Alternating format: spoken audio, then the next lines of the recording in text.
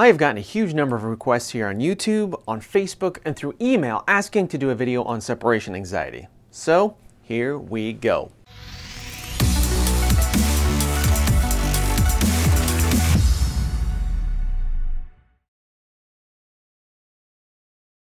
Ian here with Simpatico Dog Training, and before we start talking about separation anxiety, please make sure you're subscribed so you never miss any of our videos. Also, follow us on all the big social media channels so we can get better acquainted. And don't forget to check that YouTube description below for notes, links, and resources about the stuff we talked about. So right away, I want to say that a 7 to 10 minute YouTube video is woefully inadequate to cover everything to do with separation anxiety. There are so many factors and moving parts to it, and every single case is unique. This video is not going to give you quick fixes. I will, however, help you better understand the issue and point you in the right direction to find good resources. Let's start off by clearing up the terminology. The term separation anxiety has been bandied about so much that it's lost a lot of its meaning. Everybody thinks that when their dog chews up a shoe while they're gone, or pees on the rug, or looks sad when they leave, or acts silly when they come home, they must have separation anxiety.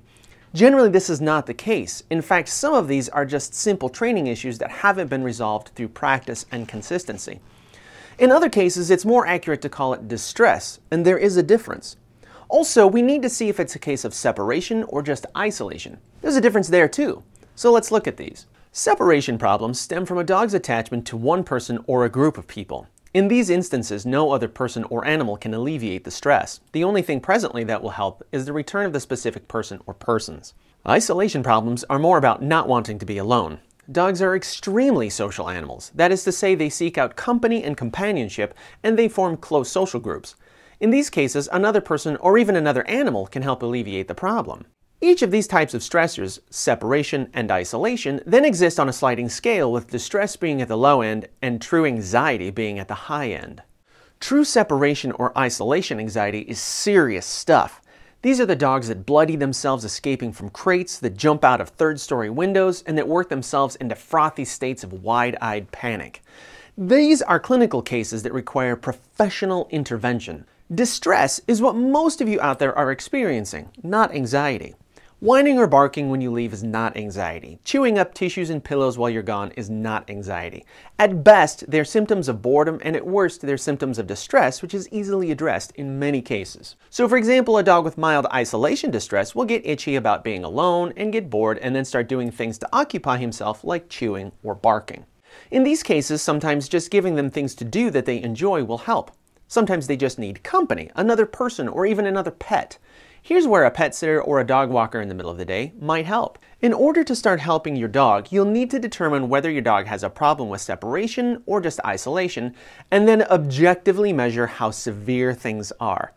Don't buy into the notion that it's automatically anxiety, or even that it's automatically separation.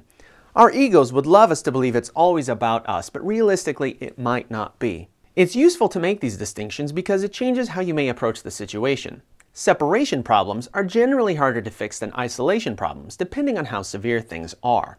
We all do a disservice when we just start labeling everything separation anxiety, when there are some dogs out there that truly need serious help, and we lump them in with dogs that just need a chew toy and some training. This whole problem gets even more complicated when dogs have pent-up energy throughout the day without reasonable outlets. It also becomes more pronounced when dogs are never taught how to be alone. Now, there are gadgets and bits of gear out there that are designed to keep your dog busy throughout the day. Things like DAP and relaxing flower essences, Thundershirts, music and tone therapy, and interactive toys like the Manners Minder, the Wobbler, and even just basic Kong toys. But please understand that these are not the solutions. They're only part of the solution. And they're not plug-and-play kinds of things, or set it and forget it. You must train your dog how to interact with them and train your dog to love them. Yes, even Thundershirts. As I've said many times before, it's not what it is, it's what you've trained it to be. If you just buy something and leave it with them, the chances it will change anything are almost zero. Which brings me to an important point. There are no cookie cutters for anxiety or distress. There are no magic bullets. There are no 1, 2, 3 fixes that you might have found on a separation anxiety board on Pinterest that are going to do the job. Think about people you know, maybe yourself, that suffer from anxiety. There isn't just a thing you buy or a pin you read that fixes it, is there? So what can we do? Well, for starters, like almost every other problem out there, it's predictable and preventable.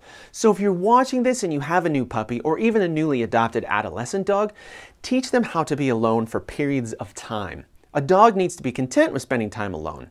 If you've watched my toy training video or my Kong video, you know that one of the main points is training chew toys to be outlets for exactly the kind of stress being alone creates. Take a look at your dog's diet. Do your homework and get the best you can reasonably afford. A crappy diet will most definitely exacerbate anxiety and distress problems, just like it does in humans. Get your dog some exercise and some mental stimulation. Activities like flyball, rally, agility, nose work, and canine games are ones that not only get the blood moving, but help the brain grow. Manage your dog's space. Use gates to limit access to parts of the house you don't want them in. Crate train them. These are just the tip of the iceberg. To help you wrap your head around this process, there are a couple of really good books on the subject that I recommend. The first one is I'll Be Home Soon, How to Prevent and Treat Separation Anxiety by Patricia B. McConnell, Ph.D. She's a stalwart figure in the behavior community and her work forms the basis for most of it out there. The second book is Don't Leave Me, Step-by-Step Help for Your Dog's Separation Anxiety by Nicole Wilde, CPDT-KA. Nicole is a nationally recognized consultant and her books and articles are always gold.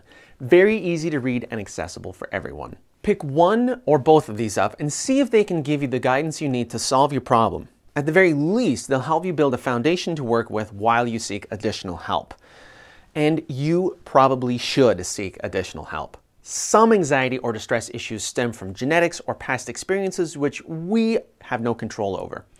My best piece of advice is to hire a behaviorist. A behaviorist is different than a trainer. Your local dog trainer will usually not have the experience or knowledge to adequately address anything more than simple distress. A good behaviorist will help you design a plan that fits your dog and your lifestyle. A behaviorist will know how to problem solve and offer multiple solutions. These can include plans for management, nutrition, exercise, mental stimulation, and training. In a robust approach, these will all be supported by adjunctive strategies like drug therapy, desensitization, and conditioning. And your behaviorist will help you train those gadgets and gear we mentioned earlier so they actually work for you. To find a qualified behaviorist, start with a search on the APDT's website. The APDT, or the Association of Professional Dog Trainers, has a registry that you can search through. Most professional organizations, such as the American Veterinary Society of Animal Behavior, the Certification Council for Professional Dog Trainers, and the Association of Animal Behavior Professionals also have similar registries. Membership in one or more professional organization is a good start. It indicates standards met, communication with colleagues, and a means to keep current on new info, but it's not a guarantee of quality. Once you find a person, ask about their professional training and their experience. Always ask about their experience level. A seasoned practitioner with no professional credentials is preferable to someone with credentials but with limited or no experience. Also, contact the local shelters and rescues for their recommendations. These organizations see 1,000 times the amount of dogs you've ever even owned, and they have a roster of professionals that they rely on. Look for someone who recognizes the importance of you working through the problem rather than sending the dog somewhere to get fixed. Anxiety and distress are completely inappropriate for any kind of board and trained services. Work needs to be done at home.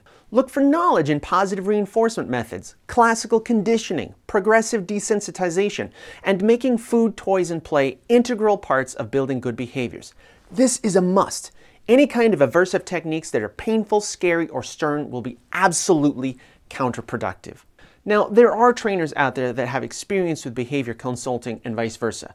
You may find that rare someone who's versed in both training and behavioral methodology. Please do not ask your vet for behavior advice unless you are inquiring about drug therapy suggested by your behaviorist. Vets are not trained in behavior. They are trained in anatomy, procedure, diagnosis, treatment, and medicine. They will be the medicinal and drug expert, but your behaviorist will know better what to do in conjunction with it. Look, I respect the veterinary community greatly, and I always learn tons from them, but I have seen vets prescribe drugs to dogs that didn't need it, and I've seen dogs put through ridiculous exercises when they needed drugs and management.